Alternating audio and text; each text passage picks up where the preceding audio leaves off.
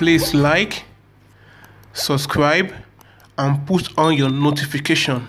Thank you. Hello everyone, welcome to Tutelage Educational Services. I am Simisola Akeju, a basic science teacher, and today I want to talk about the topic calculation of gravitational force. And before then, I want to give a brief introduction on what force is. What is force? If you check your dictionary, you see words like compel, impose, pressure, exertion, and so on. But in sciences generally, when we look at the word force, we want to consider two parameters, which are the mass of a particular body and the effect of the force. And when we talk about the mass of a particular body, we are talking about the quantity, the quantity of a material or the quantity of matter that makes up a particular body. Exactly. And also, I'll be moving forward to the types of forces. We have two types of force. We have the contact force and we have the non-contact force. For the non-contact force, we have gravitational force, we have magnetic force, we have electromagnetic force, and so on and so forth. So moving to today's topic, calculation on gravitational force. What is gravitational force? Gravitational force can also be defined or can also be called force of gravity. It is the force with which the earth attracts an object towards the center.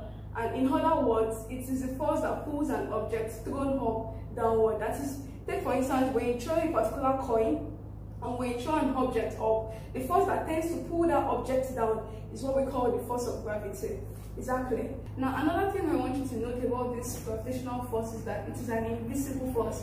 You cannot see it with the naked eyes, neither can you see it with the head of a microscope. So it is invisible. It's not something you can just see and then point at and say, oh, that's a gravitational force. So now we want to look at the calculation on gravitational force. Like I said before, that when we talk about force, we'll be considering two physical quantities, which are the mass of the body and the effect of the force. Now, and I said the effect of the force can be in form of change in shape of a body and then change in position. When I say the effect of the force can be in form of change in position, let's assume a particular driver is driving and then in the middle of the road, the car breaks down. What happens? And then he decides to call people to help him push the car forward. So people, in the course of pushing the car forward, you notice that the car tends to move from the position it was before to another position. So we can say, with the application of the force, there's a change in the position, which is the car moving from its initial position to another position. Now, we therefore say the formula for force is the product of mass and acceleration. That is, mass times acceleration will give you force, where the mass, the SI unit for mass, that is, mass is measured in kilogram, and the acceleration is measured in meter per second square. Therefore, you say force equals to kilogram meter per second square. Remember, this is a derived unit of force, but the SI unit of force is what? Is Newton. Force is measured in Newton. So that's that about force, because we'll be using this formula to get formula for gravitational force. That's why I have to introduce it first. Then, now, moving to the force of gravity. So, the formula for finding the force of gravity is also the same formula where we use for finding force. But in the case of force of gravity, we say force equals to mg, force equals to ma, where m is the mass of the body and a is the acceleration. But in the case of force of gravity, this a will be replaced with g, and therefore we say the force of gravity equals to mg, where m is still the mass, and then the g in this case now is the acceleration due to gravity. That is why it is represented as g. Remember, this is just a, which is acceleration, while this g is the acceleration due to gravity. And another thing about this G, acceleration due to gravity, is that it's a constant and the value is equal to 9.8 meter per second or 10 meter per second square. Is that clear now? So let's try to look at an example before we move to the next one. Now calculate the gravitational force on a mass of 20 kilograms if the acceleration due to free fall under gravity is 10 meter per second. Now, one thing you have to note about this, when you are answering questions in physical science, you write out all the parameters given. What are the parameters? Those physical quantities you are given, like force, acceleration, mass, you write them out first so that you'll be able to tell what kind of formula to use. Now, we have, in the question, we've been given our mass to be 20 kg, and then we've been given our acceleration due to gravity, our G, acceleration due to gravity, to be 10 meters per second, so it's a constant. And so we are told to look for our force of gravity, which is denoted by the letter F. So remember that force of gravity equals to mg. Therefore, we say F equals to the mass times the acceleration due to gravity, which is 10. Therefore, F equals to 20 times 10 is 200. Remember to always put the units. The SI unit for force is Newton, so you put the capital letter ahead. So we have 200 Newton. Now, we also want to talk about something, that is the work done in moving a particular body, due to gravity. The work done. Now, in physical science, when we talk about the work done, we have to consider two things: the force and the distance moved. That is the force and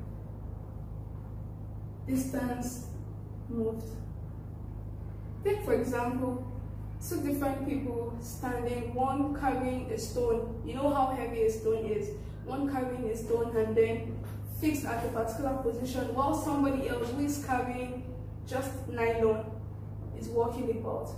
If I tell you that the person who carried nylon and then walked about has done much work than the other person who carried a very heavy stone but still in a particular position. Now, the person who carried a heavy stone and still in that particular position has done no work, because in physical sciences, when we talk about work done, you have to consider the distance moved irrespective of how heavy the load you are carrying is. You could imagine, if you have to weigh the mass of the stone and then the mass of the nylon, you should be able to tell the difference. You should know that the stone is much more heavier than the nylon. So the work done equals to the force and distance moved. That is the physical science. Now we therefore say work done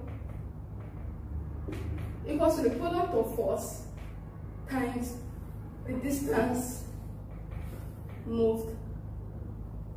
Now remember that when we talk about force of gravity, we said force of gravity equals to mg.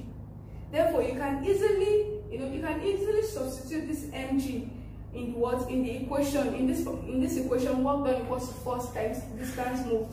Therefore, we have work done equals to where our force equals to mg. So instead of you just putting the force, you can easily put the mg times, we are talking about gravity now, so we'll replace this distance with height. We therefore have our h there. Then work done equals to mgh, where our m is the mass of the body, our g is the acceleration due to gravity, which is always a constant. Then our h equals the height. Is that clear? So remember also that the formula for work done,